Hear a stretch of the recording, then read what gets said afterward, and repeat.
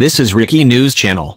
I'm James Menendez. Our top stories. In one of the final scenes of The White Lotus, Mike White's HBO series about wealthy white travelers' disastrous stay at a 5-star Hawaiian resort built on ancestral indigenous land, the fragile, middle-aged lush Tanya McQuoid, Jennifer Coolidge, trots toward the ocean carrying a silver box. It is a cream-colored early morning on the island, the beginning of Tanya's last day at the hotel, and she is ending her vacation a changed woman, at least in her own mind. She arrived at the White Lotus in open wound and designer caftans, a chronic loner with a stiff neck, a dependence on stiff drinks, and corrosive mommy issues that her extravagant riches could not compensate for. She is leaving the resort with a new boyfriend named Greg, a crinkle-eyed stringbean who may or may not have a terminal illness, but who refused to walk out of her suite even after she had a full-on bananas meltdown, open-mouth crying, calling herself a dead end, demanding that Greg save himself from the maw of her neediness. Tanya came to Hawaii to scatter her abusive mother's ashes, the contents of the silver box, but could not bear to do so, even after chartering a boat for a disastrous impromptu ceremony. But here, on this final morning, wearing a billowy white cover-up that likely cost more than a hotel maid's monthly pay, she is finally ready to let go. Sure, along the way she manipulated and then shattered the hopes of the resort's gentle spa manager Belinda, an excellent Natasha Rothwell, who thought she'd found a benefactress to fund her vision for a women's wellness center, but it was all part of Tanya's path to self-actualization. She tosses the ashes into the surf with the glee of a little girl making a mess of craft store glitter.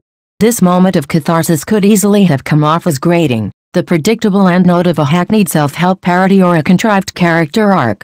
But in the form of Tanya, as devised by White and embodied by Coolidge, it is the satisfying, if maddening, finale to one of the great TV performances of recent memory, and almost certainly the greatest of Coolidge's career.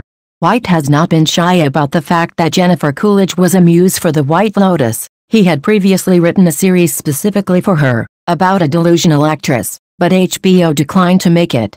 Honestly, it's the best thing I've ever written, White told Alex Ewing, of New York.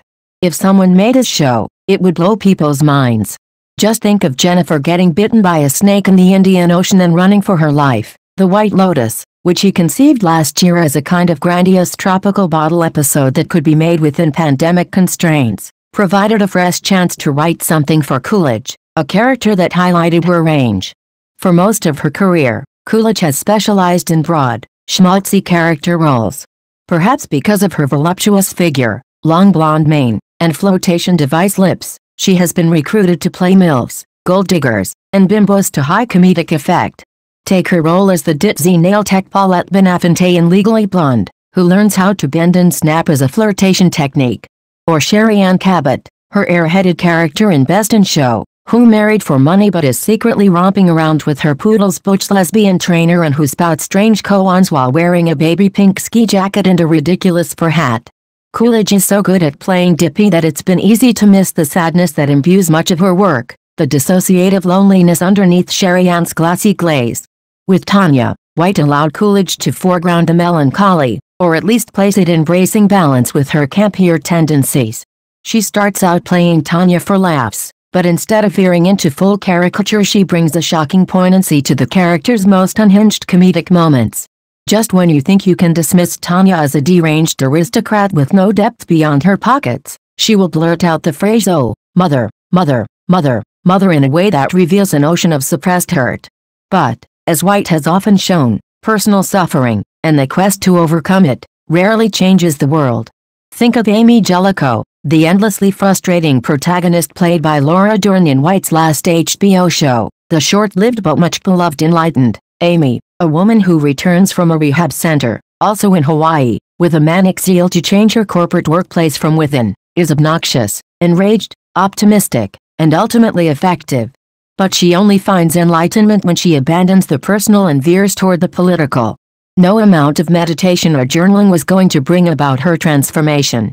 Like Amy, Tanya is an example of White's talent for writing female characters who are hard to root for but impossible to dismiss. Early in the 5th episode of The White Lotus, Tanya sits with Belinda in her hotel room, wearing a black floral robe with marabou cuffs, engaged in an impromptu therapy session.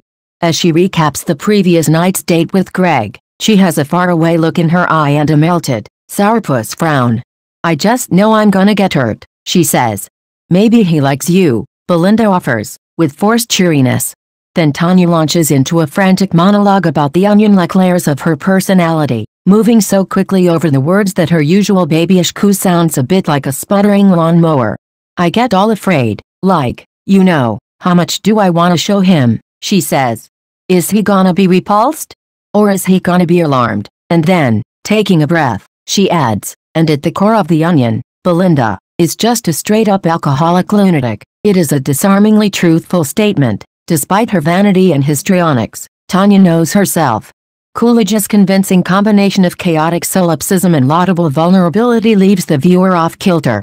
In The White Lotus, which is full of outstanding performances, White shows us many versions of entitlement and few pathways to anything in the way of spiritual growth.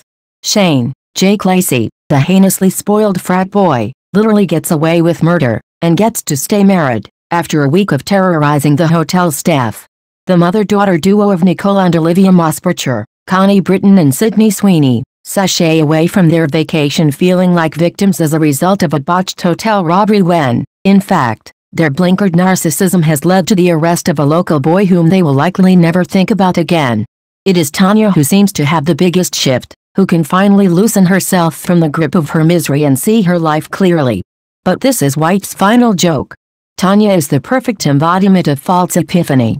Her ecstatic but hollow glow-up makes Coolidge the White Lotus's main tragedian. Rothwell, in the role of Belinda, is a close second. See the way Belinda's face sinks as Tanya tosses a final wad of cash across the spa desk. The image of Tanya frolicking in the ocean, a free woman whose freedom has come at someone else's expense, hits the viewer's eyes like a splash of salt water. Given the triumph of Coolidge's performance in The White Lotus, which has been renewed for a second season, with a new set of characters, one hopes that the execs at HBO might have the good sense to give her and White the chance to make that other show. She's proven she has the goods. Now let her run from that snake.